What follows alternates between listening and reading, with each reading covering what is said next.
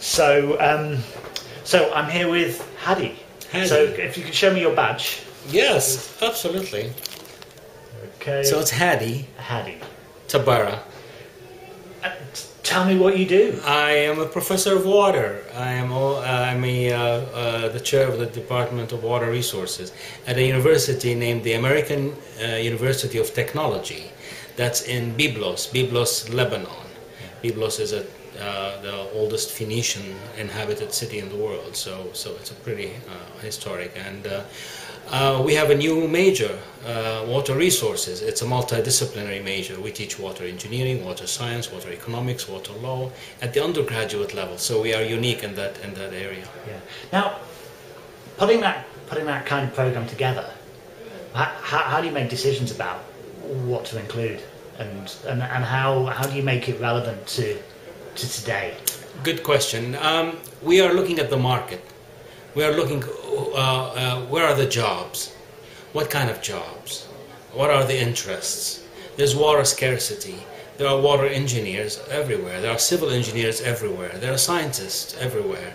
But there are not water leaders. We're creating water leaders. That's what we are. Who are jack of all trades, but maybe at the undergraduate level they're a master of none, but they do understand a lot of the issues that are presented, for example, at this. So somebody said to me a few weeks ago that most organisations have a surplus of managers and a dearth of leaders.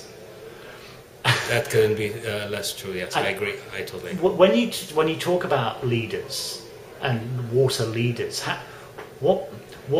what is leadership, and what's the difference between people that just administer water services and people that lead? A leader is a person who can wear different hats. A leader is a person who knows the technology, who knows the science, who knows a little bit of the engineering. A leader who has a good grasp of mainly of the policy and the economics.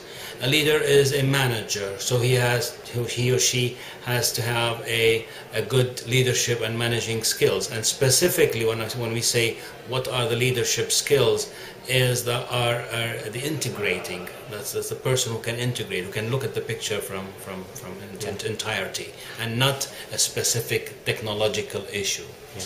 So I'm in the Lebanon. You're there. So are the people that are coming through the course, are you expecting them to continue working in Lebanon, or is it international, or?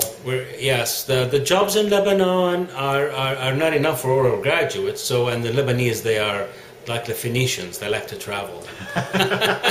So we hope to export them into the international arena, like places like the UN and the World Bank and other places where they can work in the water, solving water problems all over the world, and Africa, and I'm hoping some of our students will go and join water aid organizations and everywhere. Yeah, great. Well, great to meet you. Thanks. Thank you, man. Thanks very much.